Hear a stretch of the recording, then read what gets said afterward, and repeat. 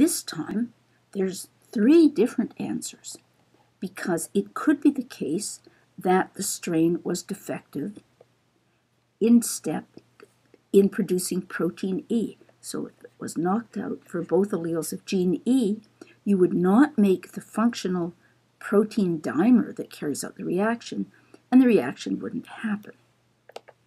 Or you could be defective for both alleles of gene F, because if you're not making subunit F, the reaction isn't going to happen, there'll be no product.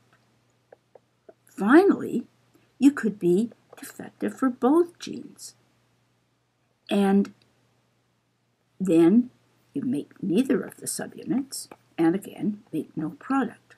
So in this case, the masking is going in both directions. A defect in production of protein E masks what's going on at gene F, and a defect in the production of protein F masks what's going on at gene E. So this has been a very short lecture, but we've considered 2 kinds of gene interactions that are very common in biological systems, including in our own bodies.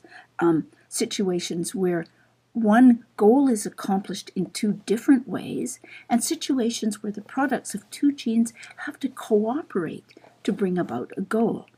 And we've analyzed the effects of defective alleles, and we've predicted the genotypes from the phenotypes in situations where we knew the genetic basis of the phenotype. Coming up next, we're going to move on to thinking about regulatory interactions. These are more complex to think about, but they're extremely important in all biological situations, and they're going to prepare us for the next step, which is to think about the genetics of cancer. I hope to see you there.